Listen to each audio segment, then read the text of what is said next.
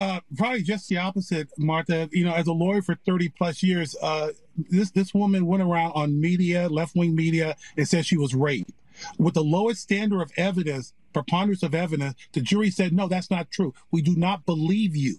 That's a major concession, and she lost on her biggest claim, the rape charge. She lost with the preponderance of evidence, lowest standard. I would submit to you, Martha, that Trump supporters are looking at this case as another witch hunt.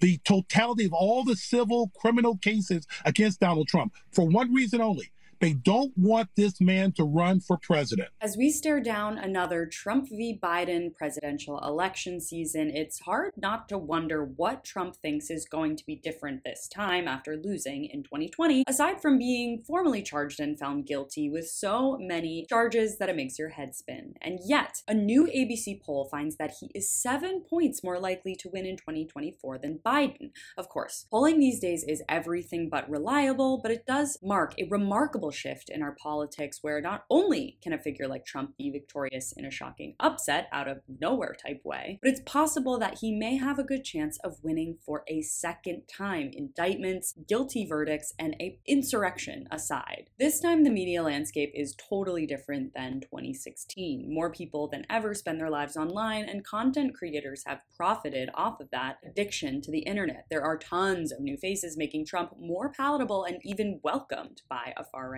audience. I'm sad because I thought they made up the stochastic terrorism term, like for me, like no, they did. Ago. They did make it up for. They did make it up for you. No, they did. I'm giving you the credit.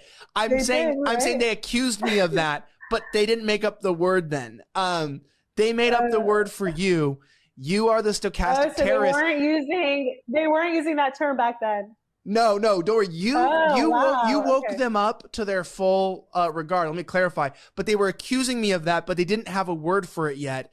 So that's the creator of Libs of TikTok, who amassed an unthinkable following by posting videos of random people she does not know out of context to try and get them fired. And this type of shtick is something that didn't really exist back in Trump's first campaign season. The MAGA world was rocked in 2016 by the bombshell reporting of Trump's locker room talk, and it almost completely derailed his campaign, with many Republicans just days before the election saying that they could not support him. But now, here we are 7 years later, and look how far the right has fallen. Look, all of these cases boil down to Donald Trump versus the accuser. And in this case, it's a zero-sum game. And what Trump needs to do is to defame her a little bit more. He needs to go after her and say this happened so long ago. This guy laughing while being completely serious about Trump needing to defame his accuser more is unfortunately indicative of the current state of our media, propping up losers who say the most egregious, ridiculous, awful things just to go viral. With Tucker Carlson's firing from Fox, networks like Newsmax are steadily rising in their audience numbers and being fed garbage like this. And with Elon Musk at the helm of Twitter, catastrophically low levels of trust in the mainstream media, and growing alternative networks that cater to our absolute worst instincts, we really do need to be prepared for another Trump victory.